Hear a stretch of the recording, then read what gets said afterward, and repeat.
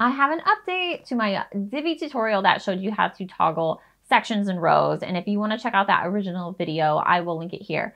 I had a very kind viewer send me the solution that I was looking for to open and close those sections by clicking the button for a second time. And as I expressed in that video, JavaScript is something I know how to navigate, but I'm not an expert in it. So shout out to Raphael for sending me that solution. I went ahead and I updated the blog so that you can grab the code for yourself. Additionally, if you want a page layout that incorporates everything so that you can see a working example and not have to do the legwork yourself, you can purchase the template in my shop. It will have the updated code in it. It only costs $5 and it's a way to help support my channel. I'll give you an extremely brief look at that update next. If this video is helpful, please give it a like and subscribe if you'd like to see more of my content. So if you're ready, I'm ready. Let's dive in. Now, if you've watched my other video, which again, there will be links to that if you want to take a deeper dive on how we set this page up, this page should look familiar. Right now, I have removed the JavaScript, so it's not functioning, but the idea is that these are buttons, and when we click a button, we want a particular section or row to appear that contains further information that will then open and close and toggle. And so before, what was happening is you could click one and it would open, and then you would click another one and it would open. But if you clicked the button a second time, it would not close the content. So we have a solution for that. And so I'm just going to show you where to pop that code in.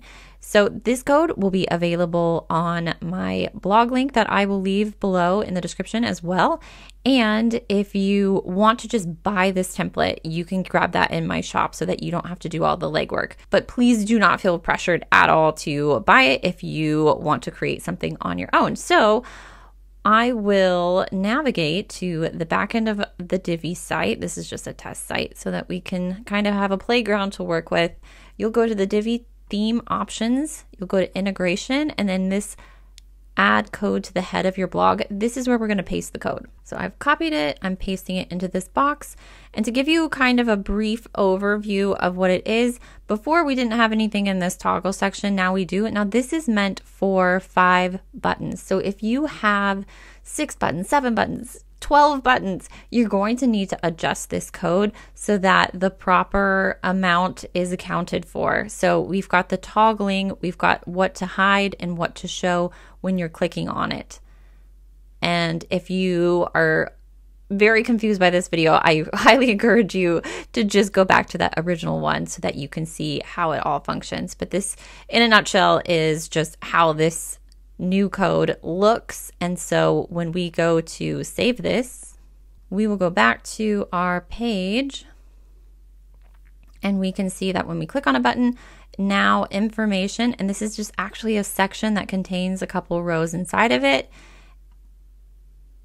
And there's a little jump link. When you click the button for a second time, it will close. When you click the new section, you can go to a different section if you want. You can pull up all the different content.